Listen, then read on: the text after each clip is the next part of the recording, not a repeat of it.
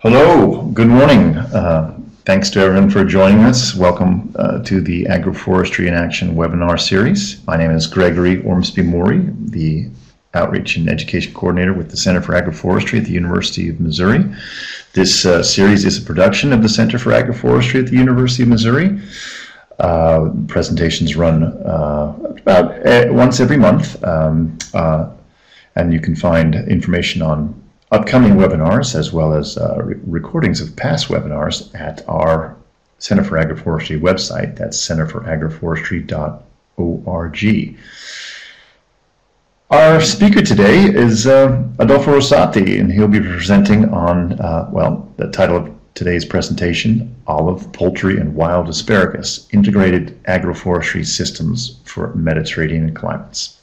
Today's presentation will run about 40 to 45 minutes, and then followed by about 10 or 15 minutes of question and answer session and discussion. I'll open up a dialog box during the Q&A session for participants to send in questions and comments. So to our speaker, Adolfo Rosati.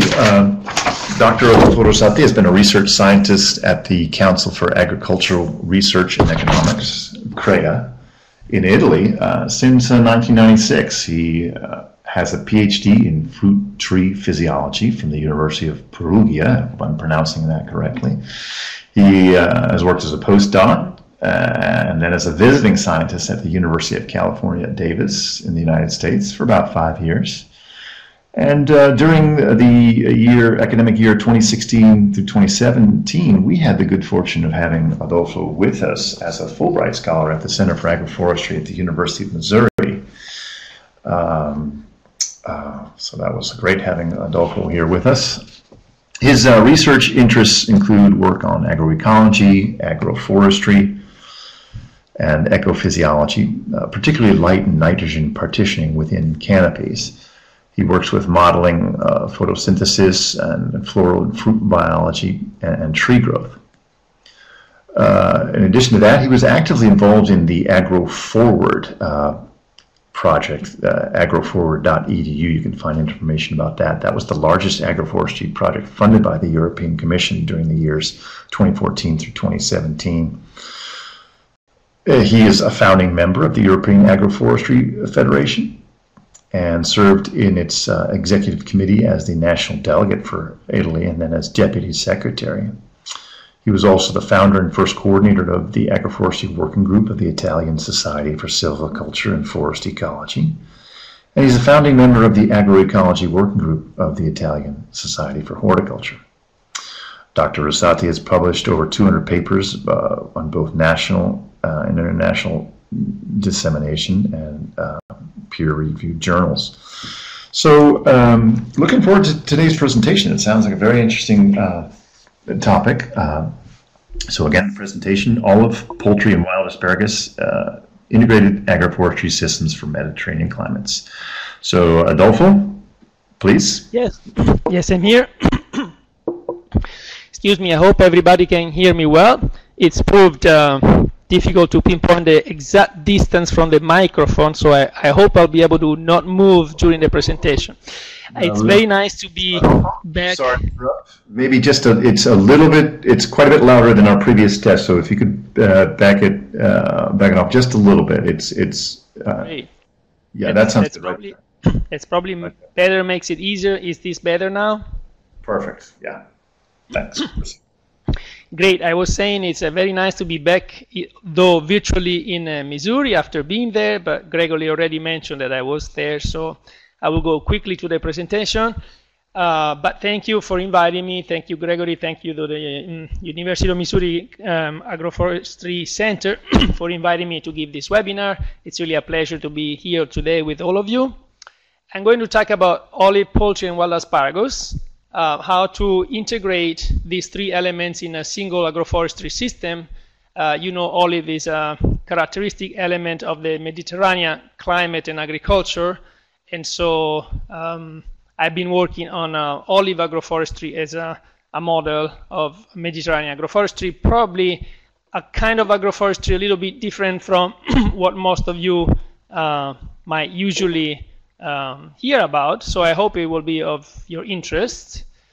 I'll move forward. Okay, so in Europe we have between 4 and 5 million hectares of olives, which are becoming unprofitable. They have been unprofitable for a long time, actually, except there is subsidies that make it convenient to grow olives. But recently the policy has changed and the subsidies have been decoupled from the production. This means that the farmer is discovering that he can pocket the subsidies and not harvest the olive, and he might as well not harvest it if it costs more to harvest than you gain from making olive, so you just pocket the subsidies. So since the decoupling on subsidies, many olive orchards have been abandoned and many more will probably be abandoned. In addition to that, olive landscape is usually protected, at least in Italy, but in some other Mediterranean countries, which means that you can't just remove the olives and plant something else. So you're condemned to have an olive tree and make no money on it. So I thought that perhaps studying what else can be done in an olive orchard to make some income and yield could be a good solution to keep these orchards in an economically viable, let alone environmentally sustainable system. So adding crops, I'm talking to an agroforestry folk group, so you all know and you all agree probably, but you can increase the yield and therefore you may increase the income of the farm. And obviously it can be more sustainable to produce in a mixed crop situation. In this particular project, as I mentioned, I will talk about olive, wild asparagus, and chicken. So why thinking of wild asparagus? That's a plant you see in the arrow. Because wild asparagus are a potential additional crop that you can include under the olive trees. It is a new crop in the sense that that is not yet cultivated except for small pilots that sprang off out of our projects, but there's really not an acreage of wild asparagus cultivation. However, there is an existing market. That's because people traditionally consume this product and they gather it from the wild. And the price, because there's no cultivation and there's limited offer, the price is quite high. It can fetch 30 to even 10 to even 30 kilograms per euros per kilogram in the beginning of the season. And this crop has been recently studied. Its cultivation has been recently studied, mostly by my group, but also other colleagues. And finally, it really likes to grow naturally under olive orchard. If you stop plowing the soil, the wild asparagus usually pops up by itself. So you just have to facilitate its natural liking of the olive tree. A little bit agrophysiology now. Why does it make sense to do something like this? A study from some Spanish colleagues have shown that the olive orchard will produce the highest oil yield when it intercepts 50%, 55% more or less of the radiation. If you plant olives more densely together, they will shade each other and start growing towards the sky and will actually reduce oil yield. That means that you can't really use more than 55% of the radiation, and the 45 cannot be used, and it's basically wasted in that it goes down to the ground and it usually produces weeds. Why then not using that light for something that is a crop rather than a weed? And as you very well know, agroforestry can achieve sustainable intensification by producing more things rather than more of the same thing. So the idea was to plant something under the wild asparagus, under the olive, sorry. This is transplanting of wild asparagus along the rows of a traditional orchard, olive orchard. This is instead wild asparagus under the row of a super high density olive orchard. That is a hedgerow system with about 1,600 plants per hectare, and plants are spaced 1.5 meters from each other along the row. You can plant 3 asparagus plants in between. This is mulching with straw instead of plastic, And again, it's along the row on a traditional olive orchard. And if you plant the asparagus only along the row of trees, you may plant about 5,000 plants per hectare.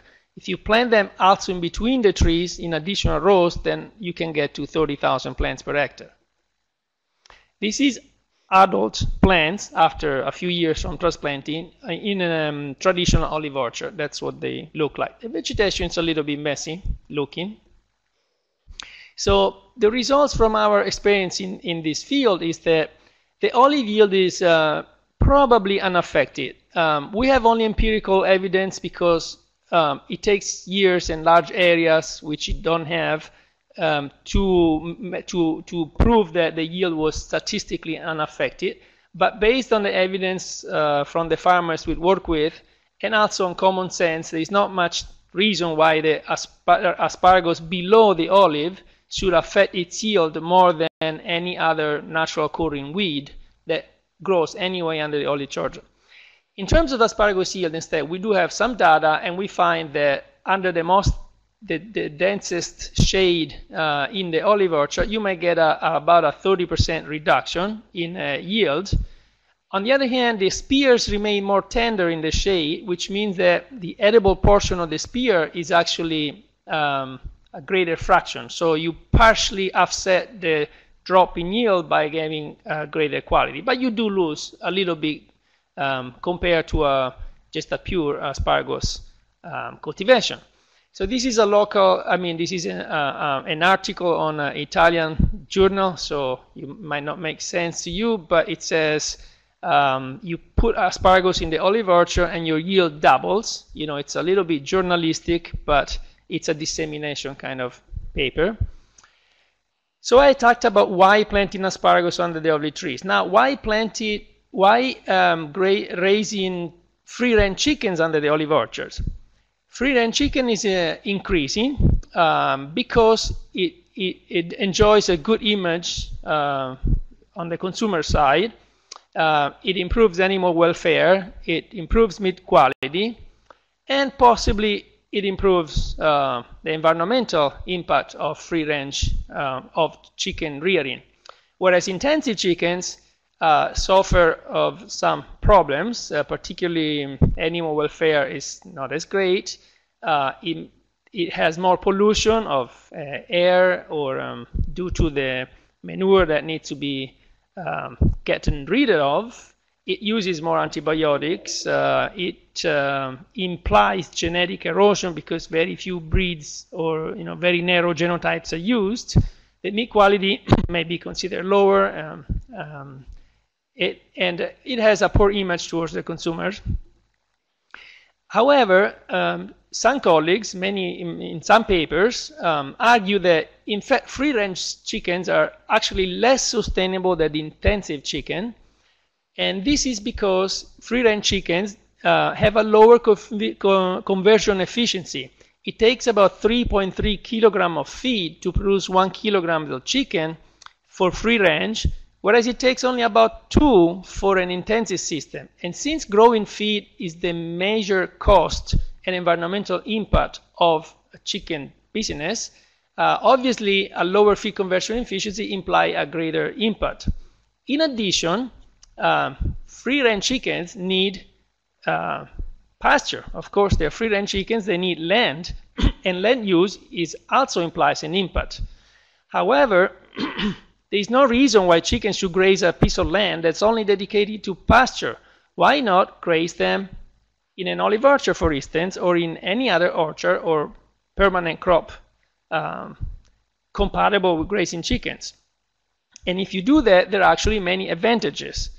In this case, we had 3 chicken cycles per year of 1,000 chickens per hectare. As you see from the picture, they're very effective weeders if you have the right amount of animals. You see in a traditional olive orchard here, and you see a little chicken house at the edge of the orchard. You might even see the fencing. The field needs to be fencing, of course, both to keep the chickens in the right place and against predators. I mentioned that they're can be very good weeders. You see where they grazed and where they did not graze, the difference in the grass. And last but not whatever, fertilization that comes naturally from the chicken is naturally spread all over the field. We estimated with that amount of chickens, 3 cycles of 1,000 chicken per hectare. Remember that a chicken cycle on a free-range chicken is about 100 days or 3 months, more or less. The amount you read is the amount you can expect from chicken manure in terms of nitrogen and phosphorus. So that's definitely more than enough for the olives. In fact, it might be a little bit too much. Perhaps 2 cycles instead of 3 would probably be a better combination. So based on this experience, assuming that chickens can do all the weeding and all the fertilization needed in an olive orchard, we decide to give some numbers to this intuitively obvious advantage of combining chickens and olives. And so we studied the impact of combining the 2 things with a life cycle assessment using the cradle-to-gate approach. You're probably familiar with this technology, but it calculates the impact of every operation of producing something from the very start, from producing all the things that are necessary for this process to the end point, which is, in our case, the kilogram of chicken. We compare then an olive orchard with and without the chickens grazing in it, and a free-range chicken system with and without the olive. In other words, free-range chickens grazing on land that's only dedicated to them, or grazing on land that it's already occupied by an olive crop. These are the characteristics of the system that we described. We had a typical free-range system as it's usually done in our areas. As I mentioned, 3 cycles a year with 1,000 chickens per hectare. That is 10 square meters per chicken available. The chickens reach 2.8 kilograms, and a conversion rate is about 3.3 kilograms of feed to produce 1 kilograms of chicken. We accounted for the production processes only. Basically the cultivation, transportation, and processing of the feed, the rearing itself, including the grazing and its land use. We did not consider processing because processing would be the same whether you graze the chickens in an olive orchard or not. So it didn't make a difference, so we did not include this in this analysis. The olive system was a typical traditional olive orchard in our area. Trees are spaced 6 by 6. We only consider the cultivation phases, and the main phases in terms of environmental impact were fertilization, nitrogen, phosphorus, potassium, but particularly nitrogen is usually the most impacting one. Weeding, which was done either by mowing or by the chickens, and so was fertilization, either by chemical fertilizer or by the chickens. Then we included crop protection, copper sulfate, a couple of sprays against PKK disease, and harvest and pruning was done by hand. Therefore, it didn't have an immediate environmental impact because it was not done by machine. We don't have time to enter the details of all the impact categories that are considered in a life cycle assessment, but this is a quick overview. They're divided up into 3 main categories: human health, including, for instance, carcinogens, respiratory organics, etc. Ecosystem quality, like ecotoxicity or acidification, and this includes land use, or resource consumption. So the life cycle assessment will assess the impact on each of these categories. And quickly, these are some results from the life cycle assessment study. This is just to show you a quick diagram of the typical output of the life cycle assessment. I don't expect you to read or get into the details, but basically it considers the impact on each of those categories of each of the steps that lead up to the final product. So you see on the extreme right, let's see, I did have a pointer here that I can use. You see here, that's the impact of bringing the maize for the feed at farm. the impact stems from growing the maize, transporting the maize, and all of that. It sums up into the maize, and then the maize ends up in the feed, and the feed is part of the whole impact, and eventually you get the impact of the 1 kilogram of meat. So let's see if I can get rid of this arrow now. Okay, I'll leave it on the side in case we need it. So these are some of the results. Let's take a minute to understand the graph so that we have it down for the next few slides. So this impact on each of the categories is being normalized. Normalization is a process in the life cycle assessment that allows you to compare different categories. Otherwise, the units are different and you can't really compare land use with ecotoxicity, say. So if you normalize it to the average impact of a given area, then you can compare them under the same units and compare the relative impact of each category. So in each impact category, you see two columns. The left columns are the free range in the olive orchard, and the right column is the free range outside the olive orchard. So here you see that most of the impact is due to feed production. Feed is the white part of the columns. You see that for all pairs or columns, the white part is the main part. That means that producing the feed is the thing that impacts the most on the environment when you raise free-range chickens. Trying to move forward. You see that the land use, in terms of normalized impact, seems to be the category with the highest impact. Now, you may question the normalization process, and it might or might not be something you agree with on how it's calculated. So comparing different categories can still be a questionable process. But within each category, we can certainly compare the free range in olives versus the free range not in olives. And you can see that this total amount of land use impact differs, and particularly it differs for this top part, which is due to the grazing land necessary for grazing chickens outside of the olive orchard.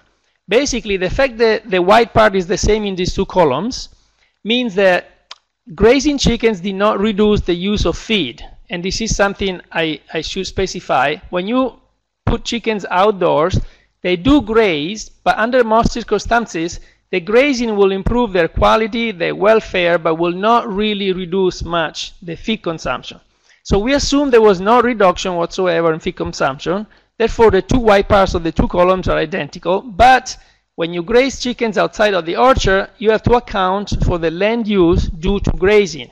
When you graze them in the orchard, you don't need to account for that land use because that is already accounted for in the olive orchard. And so there is no additional land use when you graze them in the olive orchard. And that makes the difference in land use impact. This difference was about 20% in land use. And if you compare through the normalization process, the whole impact then would be 20% of the total impact. So here we have some technical problems and repetitions, but basically, the take-home message is that grazing in the orchard saves land use in the chicken rearing business. I think, yes, okay. So now instead we're talking about the normalized impact of the olive orchard when you keep the chickens in the orchard or when you don't keep the chickens in the orchard. So the right columns on each pair are without chickens, and the left ones are olives with chicken. You see again the land use seems to be the main impact. And in this case it's identical, of course, because 1 hectare of olive uses 1 hectare of land, whether or not you keep the chickens in it. But aside from land use, every other category, impact category, you see the left column is almost or completely gone.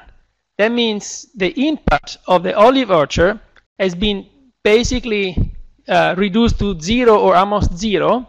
Why is that? That is because mowing and fertilization, actually fertilization first and then mowing, are the two main field operations that impact on the olive orchard impact. When you do that with the chickens, the impact of the chickens is already considered in the chicken cycle, and therefore there is no impact because you're not using machinery, you're not using gasoline, you're not using fertilizer. So basically, aside from the land use, the olive orchard impact is basically reduced to almost nil for all categories except for land use when you graze and weed using chickens. So if you want more details, or if I wasn't very clear, this is a paper where you find our results and our discussion on the subject. You can find it or ask me, I'll send you a PDF. This is an article, a more dissemination kind of paper, and again on an Italian journal, but we need these kind of articles for farmers that are more likely to read them. This is another article, another local journal that got the cover, so it was nice to see that research there. So I start to do some summaries now. Other advantages of the chicken olive orchard combination that are not considered in the life cycle assessment. The trees protect the birds from wind, sun, and temperature, and from raptors and other predators. So the chickens feel more safe, and they will range outside and graze longer because of the trees. This will increase the intake of grasses, which will then improve their meat quality, or perhaps induce a little saving on the feed. All of this was not considered in our paper, so there is additional benefits that we not consider. The manure that they leave and spread for free in the orchard is certainly better than a chemical fertilization, even though chicken manure is not, it doesn't improve the organic matter of the soil so much, or it's not as much an amendment as other manure. Still, chicken manure is probably better than a chemical NPK. And in addition, chickens may contribute to some pest control. For instance, the olive weevil, which eats the leaves, but to do this, it climbs up the stem at night or at dark. So the chickens will probably interfere with this system. They also eat the fallen olives, and therefore they eat the fly larva, the olive fly larva that's in the fallen olives. Of course, that occurs when the olive is already damaged. So I'm not saying that this is a solution to the olive fly situation, but I'm saying they can contribute to the problem.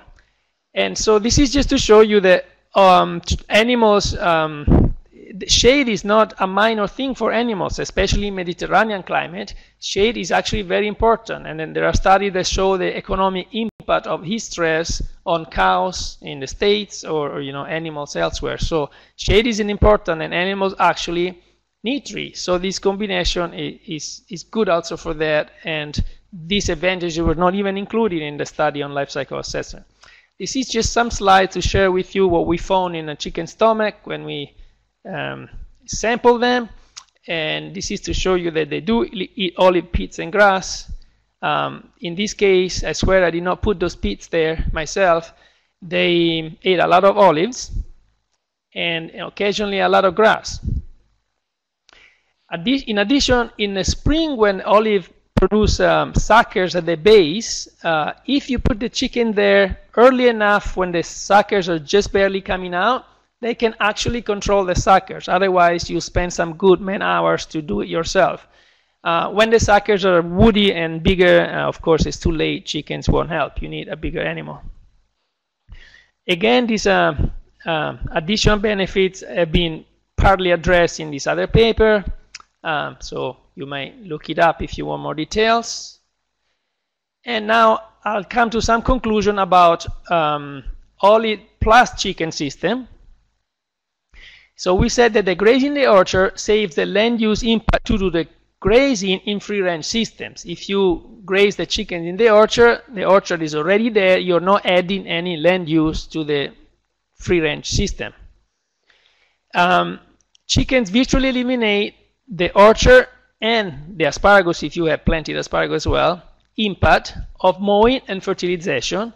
And these are, again, the main impact categories, impact processes. So By eliminating those, you virtually reduce the impact of olive orchard and asparagus down to hardly anything. And finally, meat quality may be enhanced, and so is welfare and possibly some pest control. So now, conclusion regarding putting the three elements together. We said before the olive yield is probably unlikely to be affected. We said the asparagus yield could be slightly reduced, but partly compensated by higher quality. And as far as the chickens are concerned, of course, ranging free-range chickens in an olive orchard doesn't make any difference compared to grazing them on land dedicated only to the chickens. In fact, if anything, it has advantages of shade, protection, welfare, and so on. So if you agree that the yield of olives is not affected, we can say that its relative yield is 1. If the asparagus relative yield is 0.7 and the chickens are the same, you may conclude that the land equivalent ratio of this combination could be something like 2.7. Of course, this is just provocative, because what is the relative yield of chicken? Chickens are not raised only on that land, but they need feed from elsewhere, so the actual land equivalent ratio is probably less. But yet, it's a little bit simplified and provocative, but just to show the idea that by combining things, you're actually making better use of the land, producing more things will actually lower inputs. Now let's switch a little bit on the scale. I said before we have about 4 to 5 million hectares of olives. We also grow about 4 billion chickens in Europe for meat. If you spread all those chickens on all those hectares, you'd get exactly 1,000 chickens per hectare, which is the equivalent of one of the 3 cycles I mentioned before. This is to say that we have plenty of space to spread those chickens over the land. It's not like I'm talking about something that we don't have possibly space for. You could put all the chickens of Europe in all the olive orchard of Europe and only get 1,000 chickens. If you do 3 cycles, you could actually get 3,000 chickens. So we've got room for 3 more times as many chickens. And if you don't put the chickens and fertilize the olive orchard with 250 kilograms of fertilizer between nitrogen and phosphorus and potassium, and instead you save that because of the chicken, then you're saving about 1 billion kilograms of fertilizer. And if 1 kilogram of fertilizer costs about 1 kilogram of fossil fuel to produce, particularly nitrogen, then you're saving about 4 million tons of CO2 by combining these things and saving the fertilization. It doesn't even include the mowing. Of course, 4 million tons of CO2 is not much. It's about 0.1% of European emission, or about 1% of European agricultural emissions. But yet, it's something, and besides, we don't have just chickens and olives to combine. There are other examples. You can combine many other animals with many other permanent crops. You see some articles here of other ideas and other approaches going on elsewhere. These are the black pigs of Spain, the famous black spin in the Spanish dehesa. These are chickens in an olive orchard. They do a great job in an olive orchard as long as you remove them before the grapes start harvesting. Otherwise, you'll find them jumping all day and picking grapes for you. Geese, another project I'm actually involved with. It's geese in an olive orchard. They are good grazers. In the case of geese, you will actually save feed if you let them graze, because they're actually more herbivores than chickens. Again, other example from elsewhere, Christmas tree nursery using sheep to weed their trees. And if we did this kind of agriculture, perhaps we would need to be discussing, as in this case, people are protesting against a plan to burn the chicken manure because there is too much in the area of Verona in Italy and they don't know what to do with it. And so they propose to burn it for bioenergy, but of course it contains nitrogen and particulate, and then people don't want it. If we just let the chicken spread in the soil, perhaps we wouldn't be needing all of these things. Finally, one comment that I want to make is that in this work, we consider no saving in feed because, as I said, chickens are not really herbivores, so they graze and eat grass, but they don't get much, so you still have to feed them almost 100% of what you would anyway. But this is not true, say, for sheep, and sheep could, with some care, graze an olive orchard, as actually they have done for thousands of years. And sheep actually eat grass. That's what they eat most of. And so in that case, you would be saving a lot of feed. And so the life cycle assessment, if we are going to do that next, we'll probably find out that the environmental advantage of this combination will probably be much better than the ones of chicken. If agriculture contributes for 1/4 of anthropic greenhouse emissions, and most of this is due to animal rearing, and in the animal rearing, most of this is related to producing the feed, then we could be saving a lot of environmental impact and greenhouse gas emissions if we combine grazing animals with permanent crops. If you consider that in the world we have about 150 million hectares of permanent crops, and most of them, especially in developed countries, are not grazed at all. If you allow for 1/3 of that to be grazed instead of not, you'd be adding 50 million hectares of pasture. That would be about 4 times the utilizable agricultural area of Italy. So in conclusion, there are some disadvantages of combining things. Of course, it costs more to fence the field, to manage chickens, to have some kind of night shelter. It's a knowledge-intensive system. You need to know about chickens and olives and asparagus and their market and their processing. It's not as easy as doing a monocrop. Of course, you could have more people doing it on the same land and have everyone specialized. This provides yield opportunity and income opportunity, aside from improving the quality of the products, the welfare of the animal, and the sustainable record of agriculture. So in the face of current needs of sustainable intensification of agriculture, it seems like a good opportunity to explore. So my question would be, rather than can we afford to do it, in the face of current global problems, I would say, can we afford not to do it because of all the advantages it offers if you study how to optimize the system. Also because the alternative is something becoming less and less popular. These are examples of the alternatives which are becoming less popular. So to conclude, yes, combining things can be difficult and challenging, but my thinking on that is that we've done things that were way more difficult. We've done things that were more challenging and demanding. We've mastered the very basics of life. Is it possible that we can't really manage integrating, say, chickens and olives if we put our mind and our research money onto it, if that's for the benefit of humans and for the sustainable record of agriculture?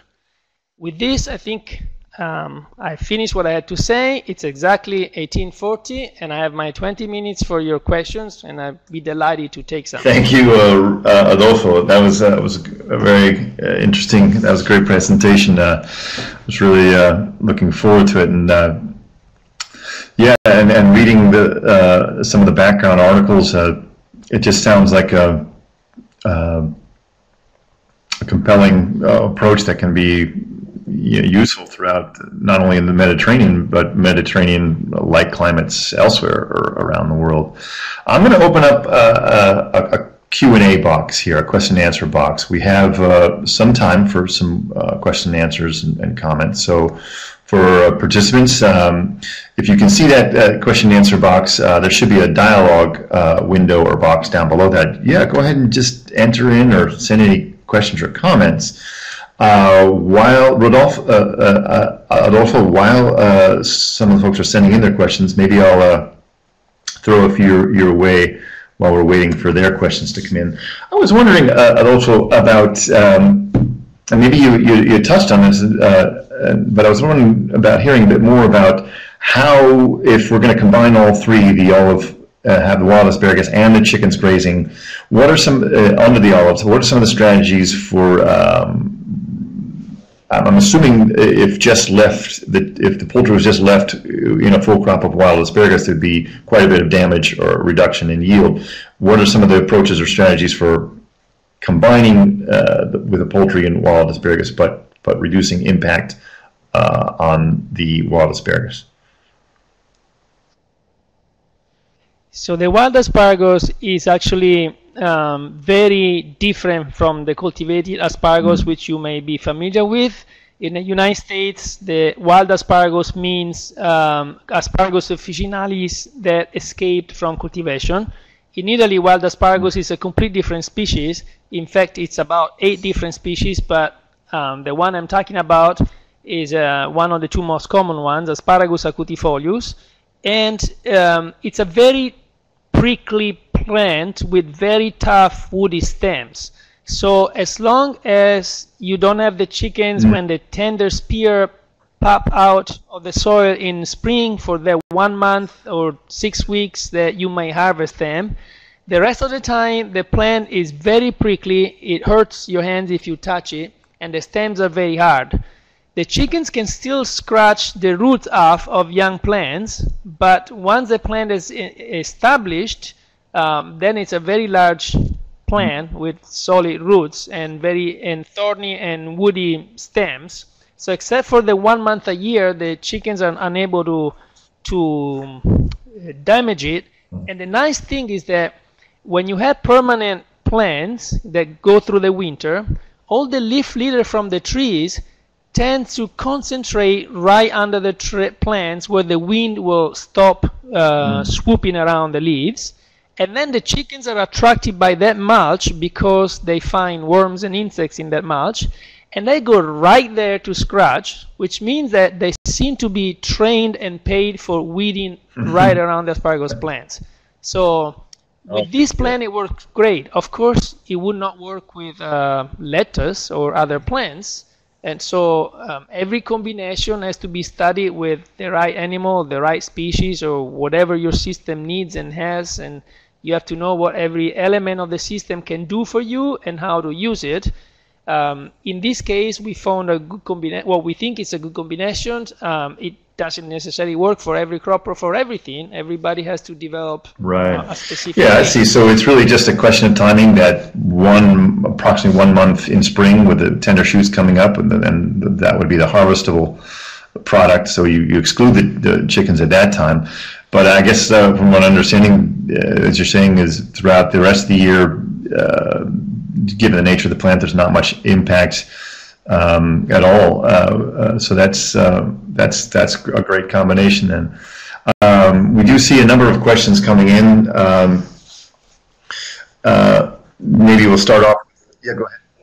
If you want, I can just go through them and start answering. And then maybe as I answer the first one, you can see if there is anything more urgent, or I'll just keep going through. So the first question is about more specific information about the difference in meat quality. Okay, the meat quality work has been done in collaboration with colleagues at University of Perugia, and they are the expert. But what changes is particularly the fatty acid composition of the meat. It tends to be less saturated fats with animal that graze grass. It's not our case, but there is some especially good impact on eggs. I forget if it was antioxidant. This is not the work I presented, and I'm not involved in that. But I remember my colleagues giving a presentation on eggs, and on eggs it makes a special difference in terms of quantity of antioxidants. And so there are some different. Oh, of course, there is differences in meat texture and tenderness. The animals that graze outside tend to be have tougher meat, which up to some extent is considered an improvement of quality. But of course, beyond a certain point, it actually isn't. Though with meat chickens and young animals, that usually is an advantage. And then if you include in the quality aspects like use of antibiotics, outdoor chickens usually don't need them, or if they need them occasionally, they're not eating them regularly. And so that also affects the quality in terms of something that the public recognizes. So there are many aspects to quality that could be addressed, and I'm not the person to be more exhaustive than this, but I hope I offer some elements.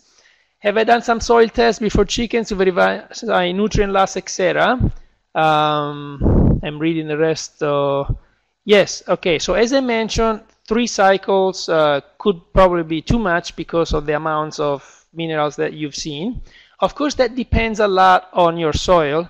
If your soil is poor of vegetation, overgrazed and exposed to erosion, that's one story. If your soil has a lot of organic matter and the animals are managed so that there's a right amount, not too much, and they're spread uniformly around the surface, that all changes.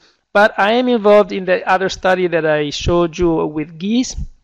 And on geese, we have done some studies on the soils test. They're only preliminary study with not many repetition and so on. We did not find very significant impacts in any particular way, but perhaps longer term experiments are necessary, and it's hard to say.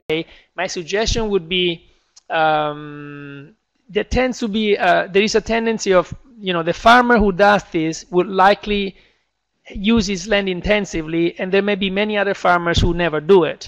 The idea in my mind is to try to have a rotation and a lower amount of animals on more hectares of land, and that's what integrating things is about. It's about using all the land for all the uses, which allows you for gradient rotations.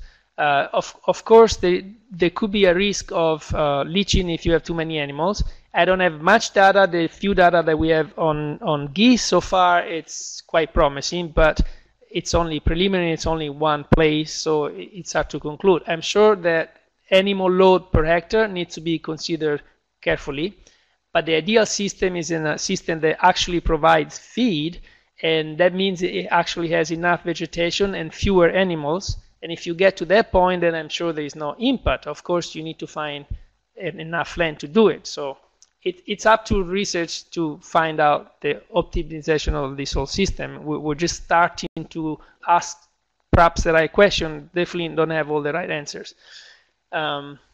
Should I continue through the answers, Greg? Well, any particular points? I think you can continue. We've got some time. How does the growth of asparagus affect olive harvest? Very, very good question. I didn't have time to discuss these details, but yes. So if you plant the plants along the row, then it's pretty easy. Olive is usually harvested either by hand or handheld shakers, combs, with netting on the ground. I found that the netting doesn't really get stuck on the asparagus plant despite the prickly appearance, as long as you remove the dead parts of the vegetation, because olive branches eventually will die, and if you don't remove them, they lose the needles and then they get stuck on the fencing. If you don't have the dead parts, then it's just fine to move your netting around the olives. In fact, it can be useful because you can put the edge of the fencing on the asparagus plants, which will nicely hold it up for you on the edges, and so that works quite well. If you are harvesting in a mechanized fashion with reverse umbrellas, then it's no problem at all, because the umbrella is suspended in the air, the tractor just brings it under the tree, you open the umbrella, it doesn't even touch the asparagus. Besides, the umbrella is not a netting, is a plastic sheet, and it doesn't have holes and doesn't get stuck anywhere, so it works quite well. In a super high density situation, the harvester has precise distances, and it runs exactly at that distance from the hedgerow, and it cannot move even more than a few inches either side, otherwise it will break everything. So you know exactly where the wheels are going to go, and so you can definitely place the asparagus where the wheels are not going to go and manage it with the right equipment. Of course, it's something to think of. So Sonia said, overload on nutrients. In California, they rely heavily on poultry manure for their nitrogen needs, can have in phosphorus surplus in the soil in a short time. Yes, okay.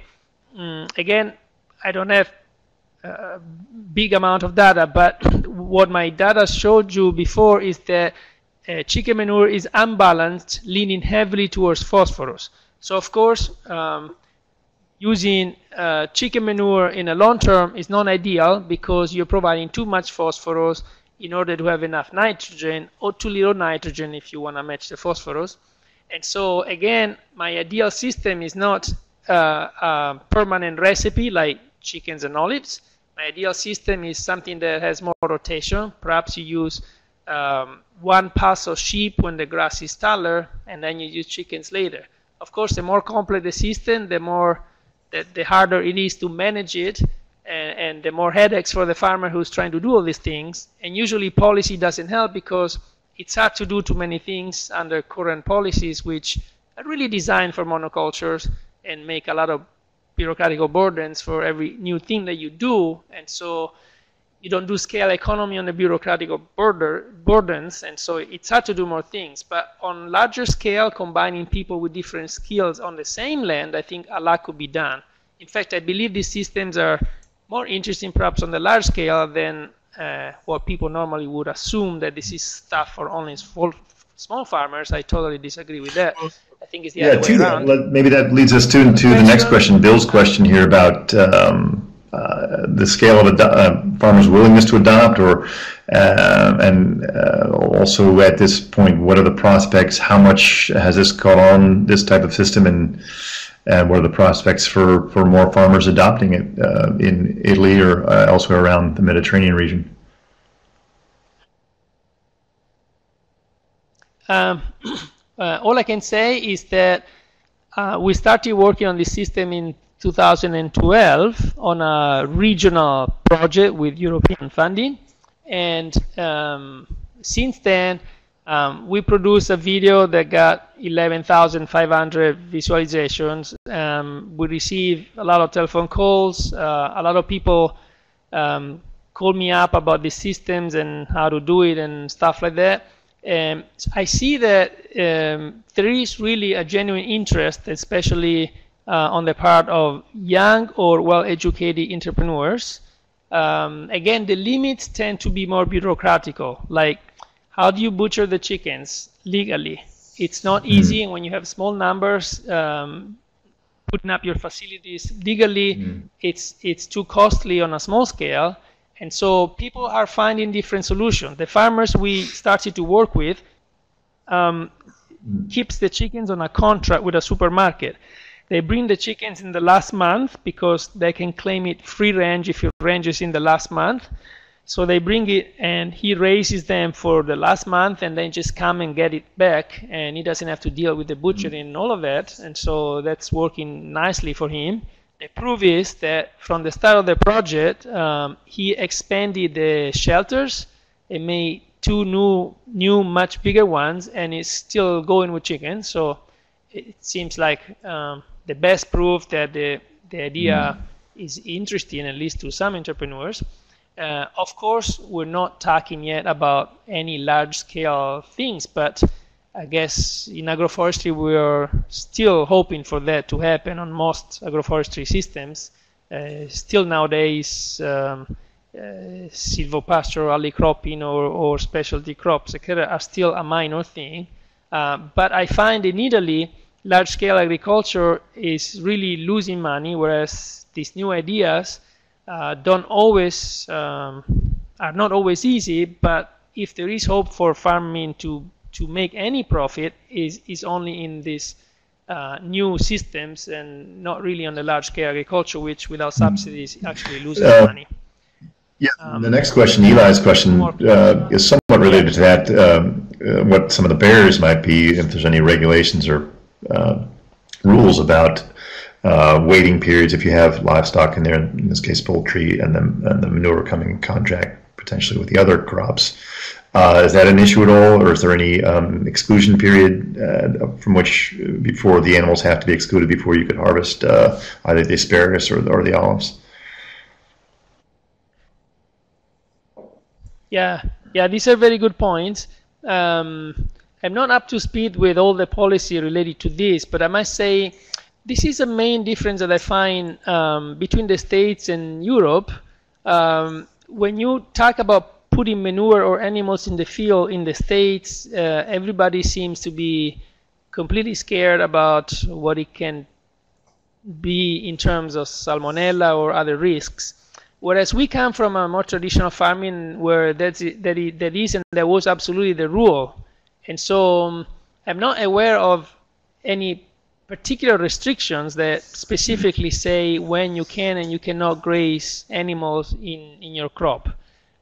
This said, of course, you might not want to have a chicken cycle right up before you start harvesting the spears. But the spears come out in spring, and they come up earlier than before the grass becomes too much competitive. So you can time your cycles from immediately after the asparagus harvest, and then again in the fall when you're still 4 or 5 months away from the next harvest. So if you do 2 cycles, one in the spring just after harvesting and one in the fall, then you're months away from having chickens, fresh chicken manure on the asparagus right before harvest. But these are issues that if the system spread, this issue will probably become more something we're going to discuss. But right now there isn't really much. Yeah, whereas that's kind of the direction in the United States. Very clear regulations about excluding animals and livestock for certain periods before any harvest. That one last question from Alonge Oyetun. It's really, I think he's asking about predators. Is there much predator pressure that the poultry would be exposed to in those olive orchards? Hawks, foxes. Yes, so I mentioned that you need fencing. So you normally need cyclone fencing that is buried a little bit underground to prevent foxes from digging. And on top of the fencing, there is a 45-degree extension of the fencing that it's supposed to make it impossible for animals to climb up vertically and climb over because they have to lean back to go through the last piece at 45 degrees towards outside. So you need that kind of fencing, and that prevents you from foxes and bigger predators, dogs, or whatever. You still might have what do you call them? Minks, or some small carnivore animal minks. Those tend to be more of a problem at night. So people usually need a shelter that can be very simple and very inexpensive, but something you can close at night. And of course, you need much smaller shelter than you normally do in a chicken facility because it's only there for the night. It doesn't need to be there during the day. The chickens are always outside during the day. But you need this to protect from those kind of predators at night. Those predators will go through or above the fence. Finally, predators from the sky are more of a problem. But if you put out very young chicks, then crows can be a problem. So you need to wait until the chickens are perhaps 3 or 4 weeks old.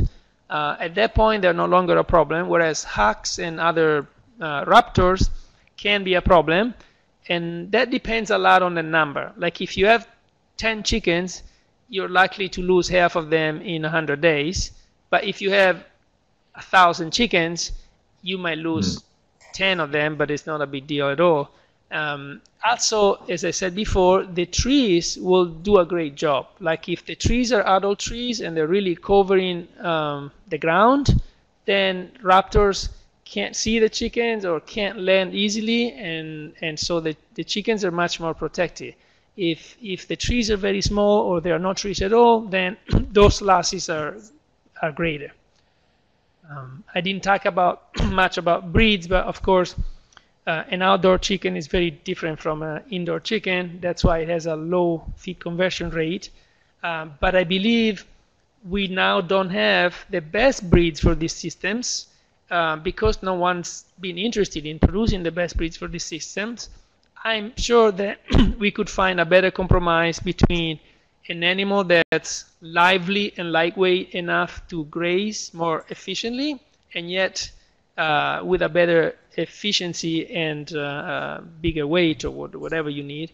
A little compromise between the most ancient breeds and the most modern breeds would probably be something we could improve this. Well, this has been a great discussion, and really thank you for the presentation. I hope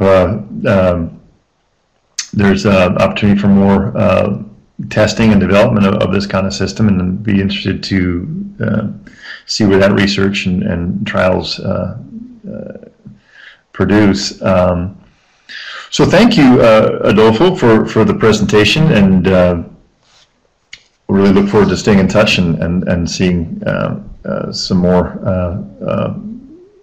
output from this kind of research. I want to thank all of our participants who joined us today. I think, Adolfo, do you have your email address at the beginning of the presentation? I was just going back to the first slide so it can be shown. I don't know if you can do this faster than me. Okay. Yeah, so in the meanwhile, I also thank everybody for participating, and keep in touch if you are interested in the subject or need more details or want to talk to me about any of these aspects. As much as I can answer, I'd be more than happy to answer and thanks so much, Adolfo, and thanks to everyone for participating. Please check our website, centerforagroforestry.org, for information about upcoming events. We have a webinar on October 24th with Dr. Franz Lubers from North Carolina State, and he'll be talking about silvopasture research and silvopasture outreach in the North Carolina coastal plains. So thanks again, everyone, and look forward to having you again with us for the next presentation. Bye-bye.